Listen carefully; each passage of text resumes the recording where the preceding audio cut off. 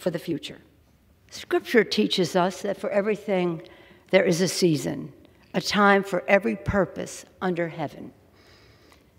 My friends, no matter what title you all, my colleagues, have bestowed upon me, speaker, leader, whip, there is no greater official honor for me than to stand on this floor and to speak for the people of San Francisco.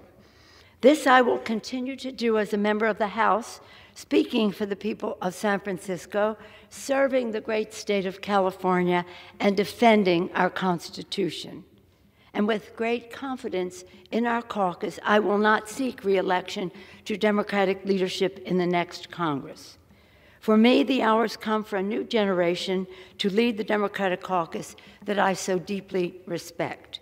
And I'm grateful that so many are ready and willing to shoulder this awesome responsibility.